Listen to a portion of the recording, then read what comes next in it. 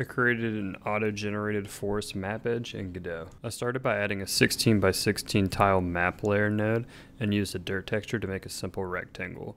Next, I added a static body 2D and collider just after the start of the tile map layer to prevent the player from walking outside of the map.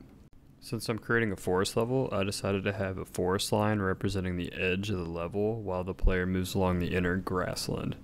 I started by creating 4 different tree sprites of varying shapes and sizes, and for the tree trunk I decided to be lazy and just use 2 different sprites that from the top down perspective kind of just look like a dead tree, and assigned it a random rotation degree on start.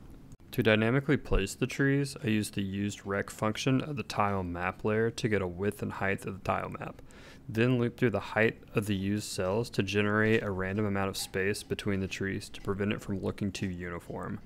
I also placed a tree in the first and last positions of the rows to avoid having any awkward gaps in the tree line. For each tree sprite, I added an area 2D that will gradually decrease the tree's alpha when a player walks under it.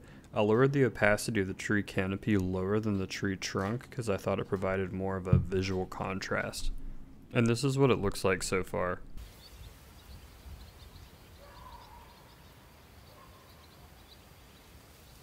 Since there are still some areas where it looks like the player should be able to walk through, I'm considering adding some shrubs or vines to make it more obvious that the tree line isn't passable, but I didn't want to add too much clutter for the time being.